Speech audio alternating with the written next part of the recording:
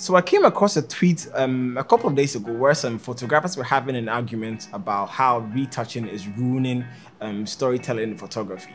That was very interesting to me, particularly because I thought retouching was just a tool to improve your overall storytelling capabilities.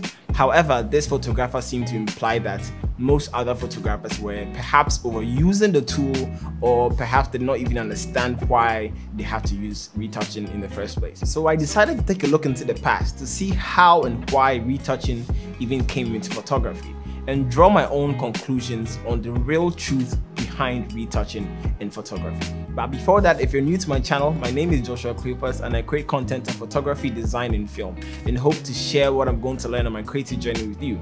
So if you like that kind of stuff, don't forget to subscribe below so you can check out all the videos I post in the future. If you're a returning subscriber, thank you so much for sticking around. Now let's get going to this week's video, talking about the truth behind retouching in photography. Let's get going.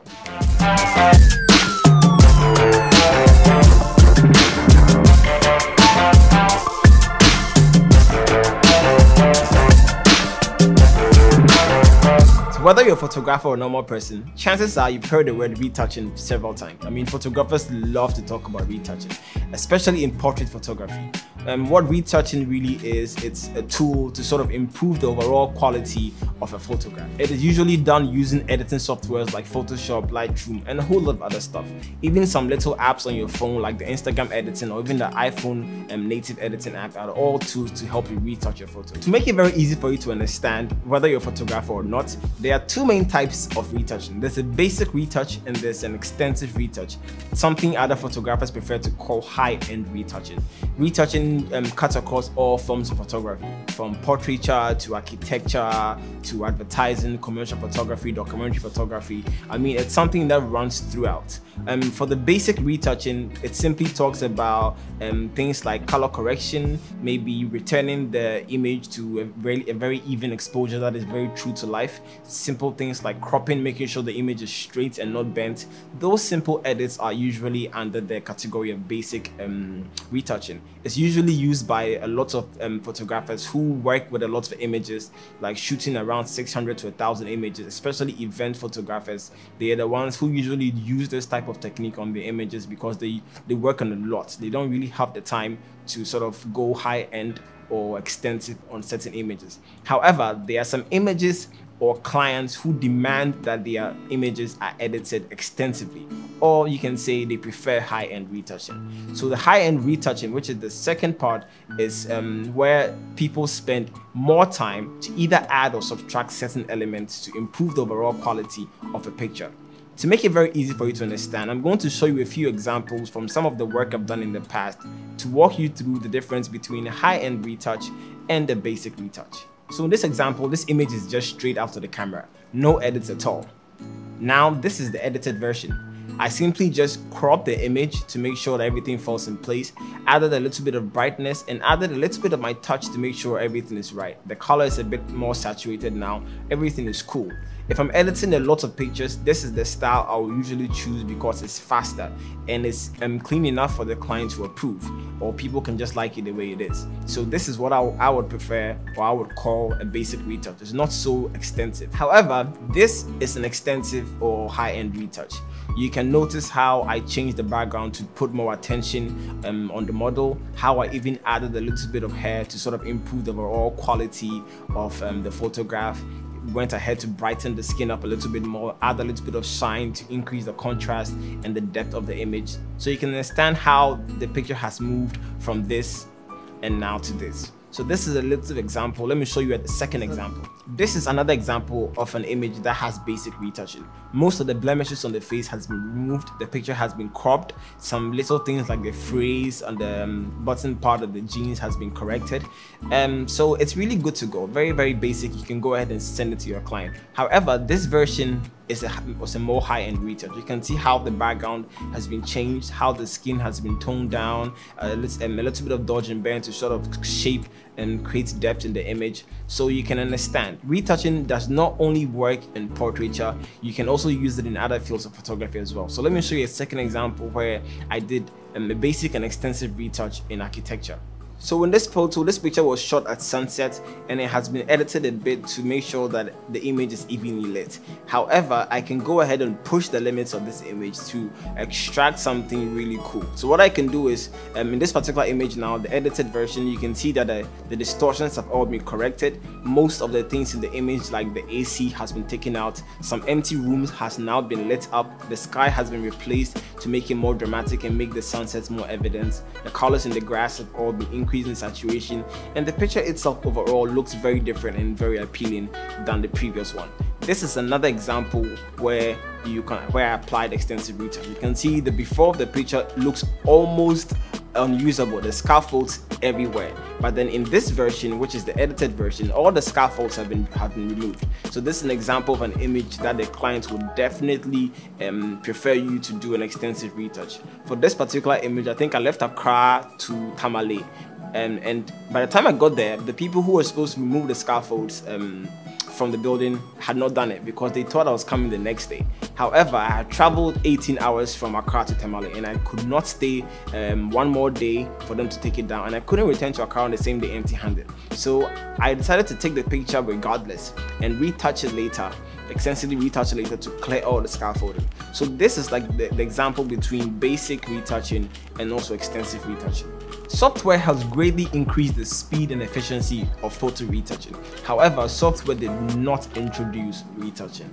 Retouching has been around as old as the camera has, back in the 1800s. Most techniques in retouching as we know today were based on the really incredible techniques back in the day when people used to shoot on film and develop them in a dark room. Things like dodge and burn, blemish removal, skin smoothing, body sculpting, I mean, name it. Taking away a lot of light, sort of recovering highlights in overexposed areas, recovering underexposed shadows. I mean, all that used to exist back when people used to put photographs on a film and develop it in a dark room. Back when photographers used to retouch negatives, it looked really interesting. Things like dodge and burn was done by simply holding a piece of black paper over the exposed image in a certain amount of time to make sure that it wasn't exposed evenly as the other parts of the image. Burning was done very similarly. Things like masking, they would sort of take a cardboard, place it over the negative, cut out the areas they don't want exposed, and put it over the picture when they're exposing it to light, just to make sure that those areas are the only parts exposed to light. Things like freckles were removed directly on the negative, where they would put little black marks on the areas that they felt was too dark so it wouldn't get enough exposure to light.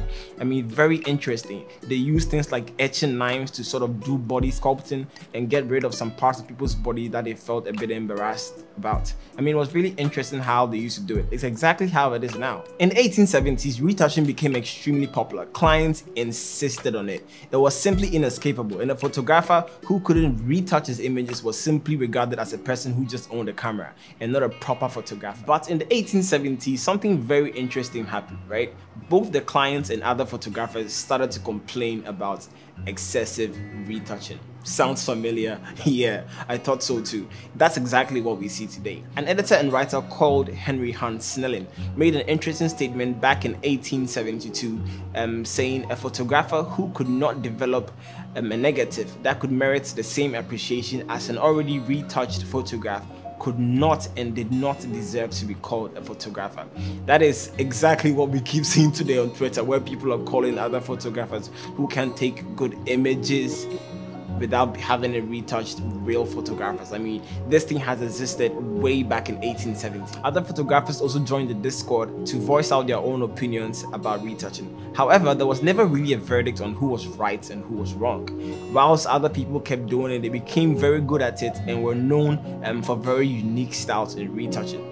Names like Ansel Adams was basically known as the master of dodge and burning in retouching. Other photographers made names for themselves as well, whilst others just didn't know where to put a stop to it. They just kept going until all their images looked like that.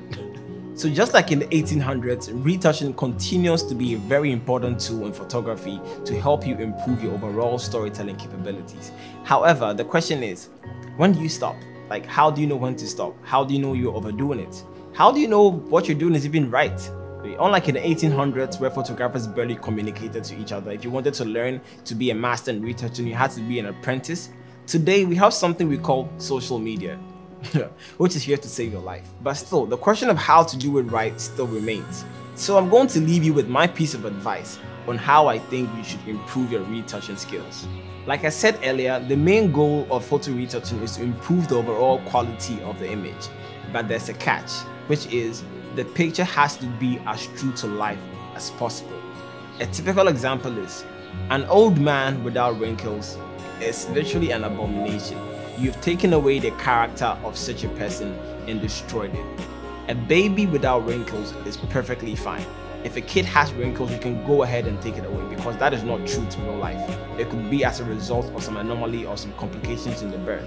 Certain things like scars and other birthmarks are things I've noticed people would edit out of photos. All these are parts of a person's character, and when you take them out, you are sort of taking a piece of their personality whilst you're doing that. So these are things that you can be very careful about. The other thing you can do is, because of social media, getting a virtual mentor is very easy. By virtual mentor, this person doesn't have to be someone you know in person or even meet in person. It can be someone you respect online, someone you can engage with online. Luckily for you, there are lots of amazing retouchers in Ghana you can have as virtual mentors. Off the top of my head, I can think of names like Apac, like Pixel Ray, like Flow Shop, like Ben Bond, Josh Sisley, Franklin Jan, Gog, Joey Dutch, Dex D, Nana Resh, Onassis, Eduardo Say Edu. There are a lot of names. I don't even know who to mention. I'm going to add all the Instagram accounts down below so you can hit them up, talk to them gently, be polite, and just sort of learn from them so you can know the boundaries between what's right and what's wrong. But most importantly, you can just do you. Another important way you can do it is to also sort of ask people you respect or trust to sort of critique your work. And in this case, you're looking for something we call constructive criticism. Not just people who are voicing out their opinions, but people who are giving you information on exactly why they feel this was wrong and this was right. And like I said, people you trust and respect, not just any random person online. Some opinions are meant to be kept in the dark, and some opinions are meant to be learned from. Lastly, don't be afraid to move from the trail to create your own so others might follow.